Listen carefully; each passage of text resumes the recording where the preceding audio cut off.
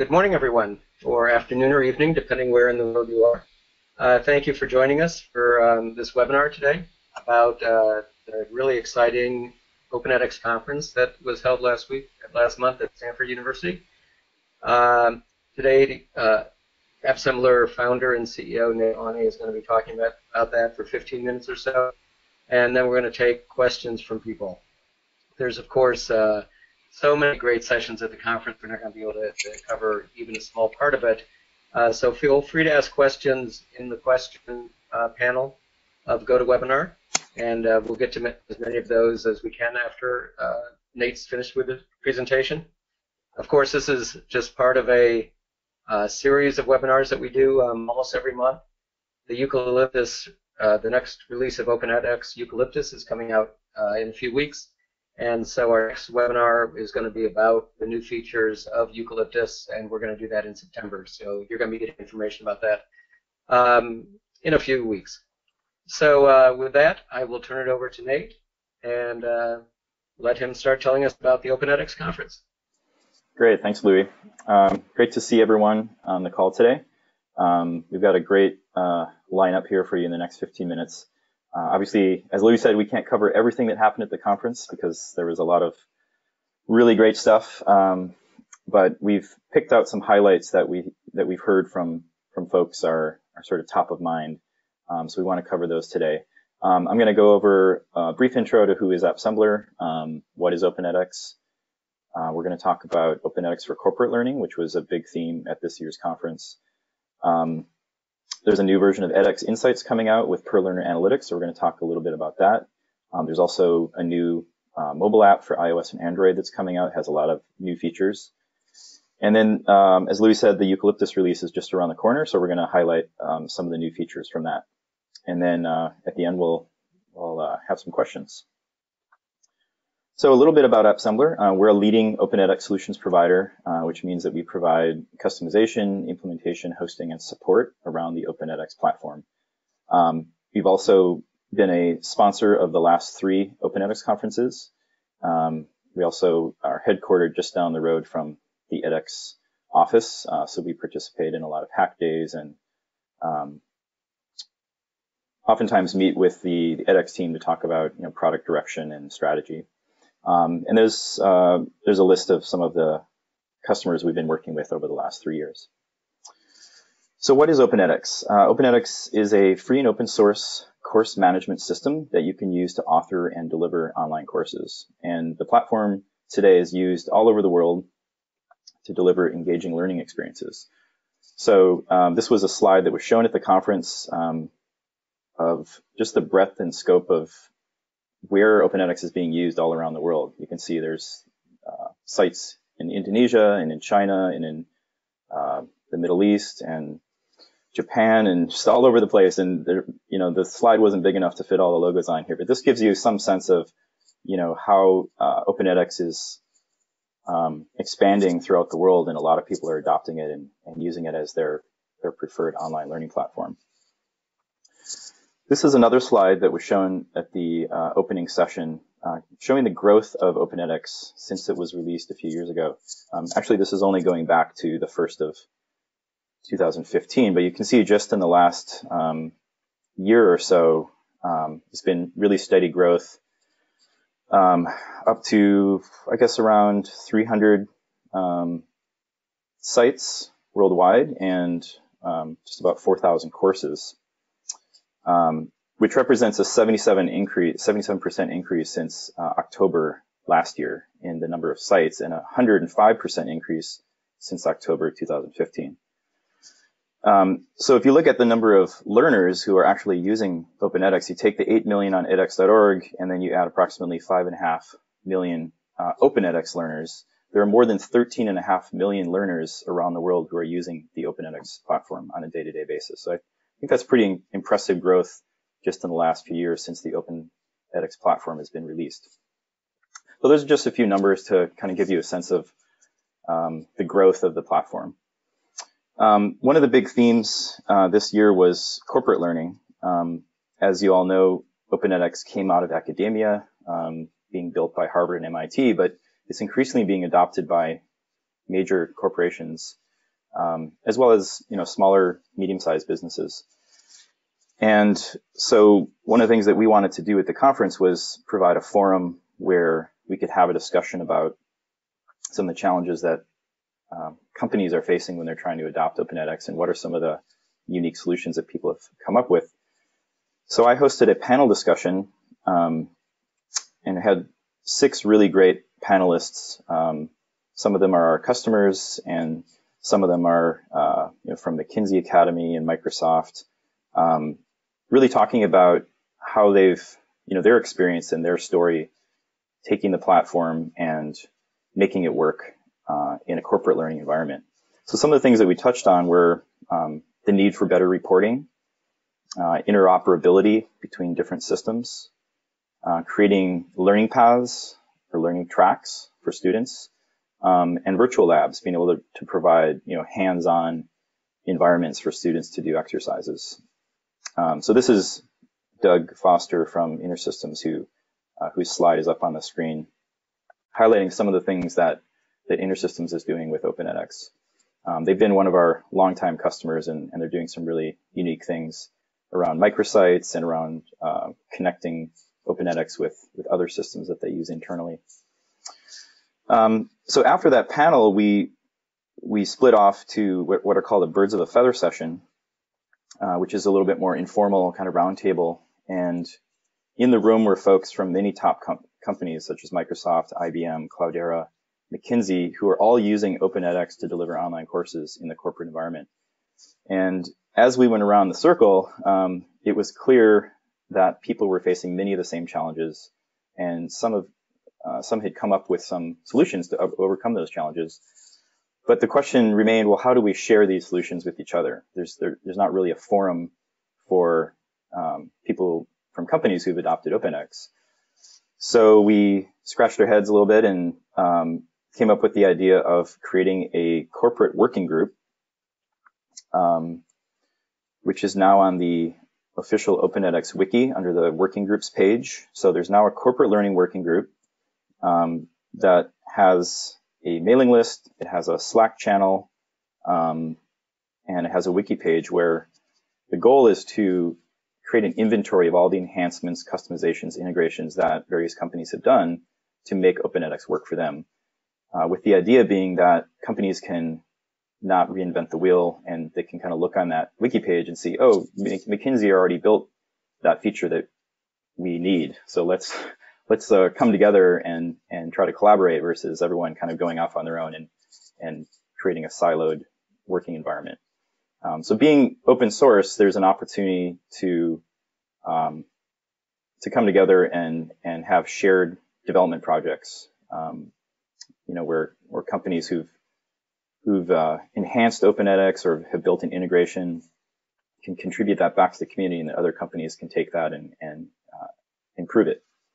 So that was really exciting to have that as an outcome. I felt a lot of goodwill and camaraderie from that session, that people finally felt like, hey, now we have a voice. There's a place for us to come together and talk about some of our challenges. So stay tuned. The mailing list is still very new, so there's not a whole lot of activity on there, but we're going to be making a big push over the next few weeks to get people on board and make sure that everyone knows about it. So there were a lot of other really great talks. I can't highlight all of them here, but these are a few that I thought were worth highlighting around corporate learning. So there's a company called Applied Materials. They're a semiconductor company, and they gave a full-featured talk called Lessons Learned and Discussions for the Future of Open edX in the Enterprise, which is a really great talk. I highly recommend checking that one out. And then they gave 2 smaller lightning talks analyzing effectiveness of online training in the enterprise and securing Open edX for the enterprise. So if those are challenges that you're facing, I recommend checking those talks out. IBM talked about their Big Data University, where they're educating 1 million data scientists with Open edX. And they're actually migrating from a Moodle platform that they've been using for the last few years, and they're now relaunching their site using Open edX, moving away from Moodle. As I mentioned, Doug Foster from InterSystems gave a lightning talk about building a best-of-breed learning stack with Tatara LTI and Open edX. So really interesting use case of taking the content that is in the Open edX courses and embedding that content in a third-party external LMS using LTI, which was something that Harvard spearheaded for their use of Canvas on campus, to take courses that are in Open edX and embed the content from those courses in their Canvas LMS system that they're using on campus. Aquient, our friends over at the gymnasium, gave a talk about Open edX, Slack, and Intercom. So Slack and Intercom are two third-party tools that can help with messaging and communicating to your students and providing support to them. So that's a really interesting talk as well. And then the last two I want to feature are both talks that I gave. One is on Open edX and interoperability, getting Open edX to play nicely with others. So I basically did a survey of all the different types of integrations that we've done for various customers, integrating edX with Salesforce and with Marketo and single sign-on, and using the enrollment API to programmatically enroll students in courses. So if those things are of interest to you, I highly recommend you check that talk out. And then I gave a shorter lightning talk on getting your SCORM content into Open edX. That has been something that a lot of people have been interested in over the last couple of years or so, and we're very pleased to have announced our SCORM X block at the conference, which now allows you to take your SCORM content that you've created with Adobe Captivate or Camtasia or Articulate Storyline and pull that SCORM content into Open edX just by uploading a zip file. So that was the corporate learning. One of the things that came out of the Birds of a Feather session is that the existing reporting capabilities provided by Open edX are lacking. And the next version of edX Insights, which is the analytics platform that edX offers, promises to improve the reporting. So I want to talk a little bit about what those improvements are. So Gabe Mulley, he's on the edX Insights team at edX, gave a really great talk about kind of the motivation for building edX Insights and what were the problems that they were trying to solve at edX.org, more at the MOOC scale. So not necessarily solving the problems of companies who want to get very specific information about employees or customers who are taking courses, but they were initially solving the problem of how do you look at learner engagement, in courses that have 50,000, 100,000 students. But they realized that that's not enough. And so if you look at the new dashboard, who are my students? What are my students doing in my course? How are my students doing on course assignments? Down below, you'll see what are individual learners doing. So they have now added a new feature that allows you to look at specific learners and identify what they're doing in the course. Are there at-risk students? Are there students who are particularly excelling? And so this is what it looks like. You have your learners, and for each learner, you can see how many problems they tried, how many problems they got correct, how many videos they've watched, how many attempts per problem, and if they've been participating in the discussion forums. And then you can click on any of those individual learners, and it gives you a little graph of their activity over time. So you can kind of see, oh, this week they were not very active, and then this week they became more active. So I'm cribbing some slides from Gabe's talk. Hope he doesn't mind. So really what they're trying to do with Insights is, one, provide a platform that allows you to observe what the students are doing. The second is being able to interpret from that data some behaviors that you want to track. And then lastly, once you have the data and you've interpreted it, then you can act on it. You can actually make changes to your course to improve it, or you can identify students who are maybe falling behind and need help. So if we take Gabe here, looks like he's tried a lot of problems, but he hasn't watched any of the video content. So that might inform you, like, well, maybe the videos are not doing what we think they're doing. He also hasn't participated in the discussion forums.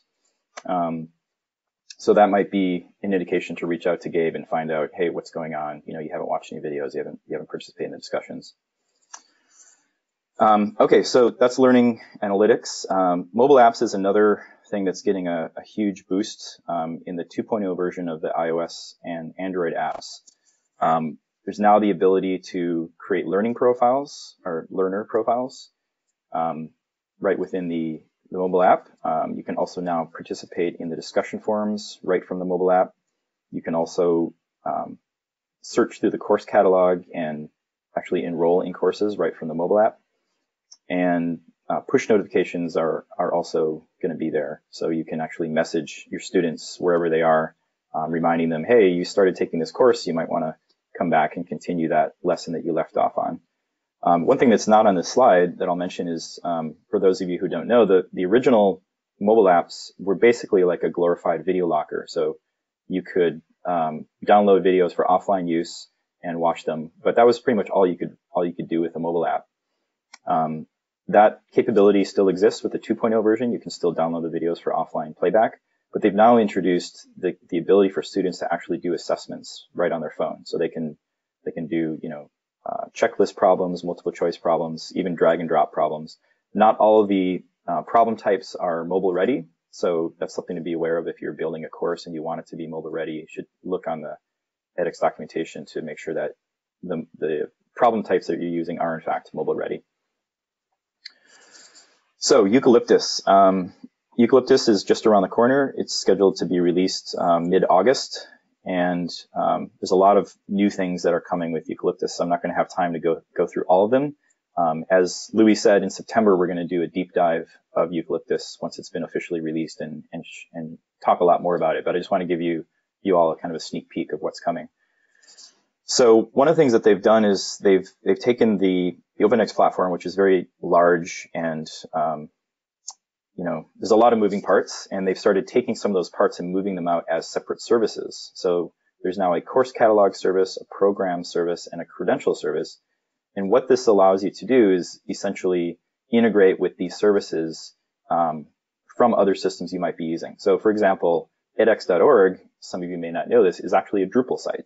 It's not the OpenEdX platform. So when you go to edX.org and you're browsing through those courses, that's actually edX, that's actually a Drupal site that's showing all those courses. But what's cool is they've now split out the catalog that used to be embedded in the OpenEdX platform. They split that out as a separate service. So you can now query the course catalog from any other system, including Drupal. And then the OpenEdX site can also query that service to render the search results in the course catalog page. So that just makes it much easier to take the courses that are in OpenEdX and display them on other systems that you might be using. The program service is what's powering X series. So this is the ability to bundle courses together in a learning path. So that's also being split out as a separate service, which means you can offer a bundle of courses. If you're selling your courses, for example, instead of just selling each individual course, you can sell an entire program, like a bunch of mini courses.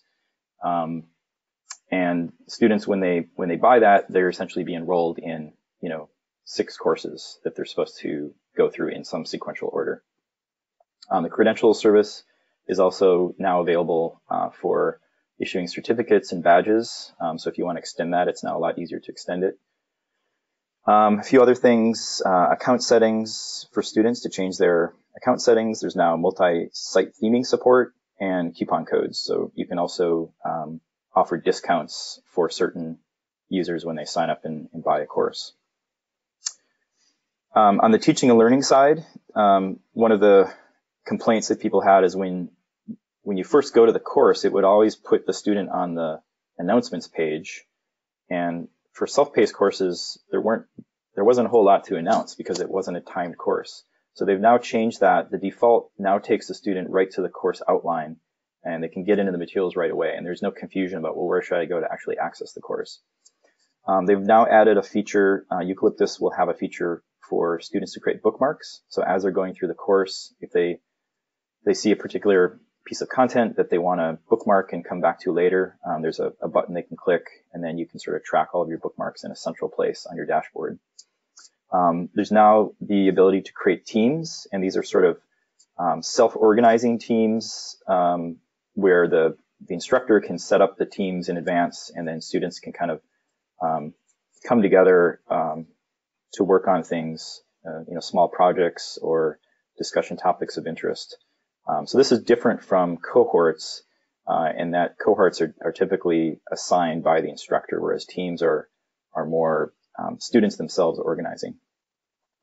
Student notes allows you to essentially like highlight. If you're a student and you have a paper textbook and you have a highlighter and you're highlighting text, you can basically do that digitally within your course. So any text on the screen, you can just click and drag, highlight it, and then add an annotation to that text. And similar to the bookmarks, you can go to your notes page and you can see all the notes that you've taken across all of the different courses you're taking. And quickly jump on any note and it'll take you right back to that spot in the course. The video can now have closed captions if you want to do that instead of the interactive transcript. The open response assessment problem type now allows students to upload assignments into Open edX for staff grading purposes. So you can upload PDF files or audio files or video or Word docs, and you can specify what types of things can get uploaded. And because Open edX is increasingly being used for self-paced courses as opposed to timed courses, there's now a course pacing option to make it really easy for course authors to just designate this is a self-paced course, and then that shows up in the course catalog as a self-paced course. So you don't have to do any funny stuff in advanced settings to indicate that it's a self-paced course. And with that, I want to just remind everyone that our next webinar is going to be in September, not August, as it says on the slide. We're going to take a break in August since a lot of people are on vacation. And that also gives us some time to really dig in and get a closer look at eucalyptus. Also want to mention that you can watch all of our past webinars on our blog.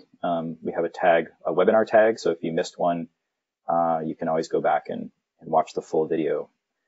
And this is a list of some other resources that will also be available on our blog.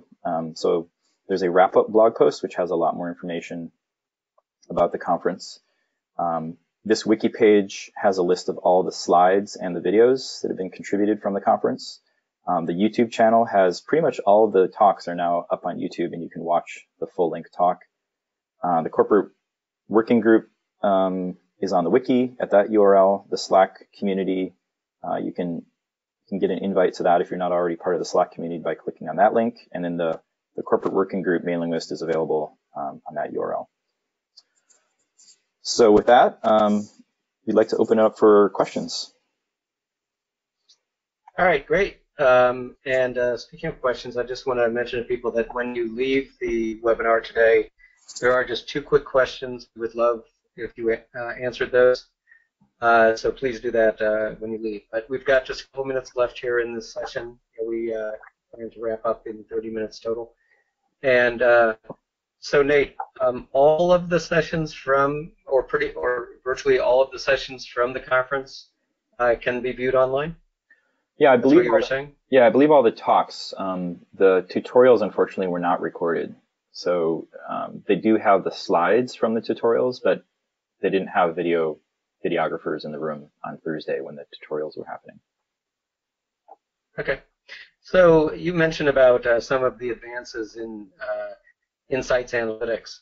And one of the things that Appsembler has done for some of our customers is we've actually exported a lot of data for them to analyze in third-party tools because edX tracks everything. So do you have a sense of like use cases where people could use insights, but still other situations where they might want to be exporting data? Yeah, that's a great question. So insights is essentially 3 parts. It's the edX pipeline, it's the edX Insights API, and it's the edX Insights dashboard. So the pipeline is what takes the data from the 3 different sources, the MySQL database, which is where most of the student data is stored, the MongoDB database, which is where most of the course data is stored, and then the tracking logs, which you record every mouse click and every interaction the student has with the system is tracked in just raw log files. So what the pipeline does is it takes all 3 of those data sources and it mashes them all together, sends them up to Hadoop to run queries, and spits back useful data. And then that data can then be accessed through the edX Analytics API. And that's essentially what the edX Insights dashboard uses to render all those graphs and charts and downloadable CSV files. So if you wanted to, you could just skip the last step, the edX Insights dashboard, and you could just query the API directly to pull out the data that you want for your dashboard. If you wanted to build your own dashboard where you want to pull this into Tableau or Power BI or Excel, you could just query the API for the data that you want and do whatever you want with it on your side. So the dashboard is just a convenient way to look at that data, but it's just using the same API that you could query yourself if you wanted to do it that way. Okay, and we've helped some companies set that up and do that. So in terms of the corporate working group, is that going to be meeting on a regular basis online? Is it going to be all done through Slack, or how do you think it's going to work? Is there someone who's leading it or organizing it? Yeah, so the way that we talked with the Open edX team at edX about the working groups and how they see them running, and there's already an adaptive learning working group. There's an interoperability, campus applications working group, and what they found is that having a meeting to talk about something very broad is challenging. So what they're using is the working groups more to discuss topics of interest, and then having people kind of break off to work on like very discrete things that they want to improve with Open edX, right? So if you take interoperability, for example, that's a pretty broad category. You could have a few people that are really interested in making Open edX the best LTI provider, and they can break off and just work on that and then report their findings back to the working group.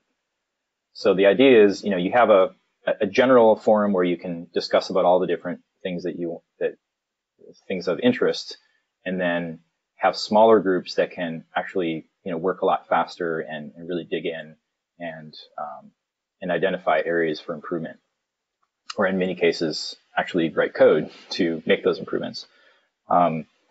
So it remains to be seen how we're going to operate the corporate working group, but I suspect that it'll be a similar model, just because the needs of corporate learning is so broad that we'll probably need to break it up into smaller groups. So if anyone is on the call and has an interest in joining the corporate working group, and if you have particular needs or pain points that you've identified, chances are there's other people out there who have those same pain points, and they would probably love to talk with you and put your heads together and try to figure out a solution. And Appsembler, as a company that is serving a lot of corporate customers, we're very much invested in this and want to work with people to try to solve these problems. So please reach out if there are particular things that you'd like to improve, and we can see what we can do to work together. Okay, so we're out of time here. We do have some other questions that have come up that we can't get to, but what we want to do is respond to you all offline if we haven't been able to respond to you in this session. And happy to do that, and we'll get back to you really in just the next few minutes. We'll also send you the links to the materials that Nate was mentioning, and please do join us in September on the next webinar about eucalyptus, and answer those 2 quick questions as you leave today. So thank you very much, and enjoy August. Great. Thanks, everyone. Thanks, Nate.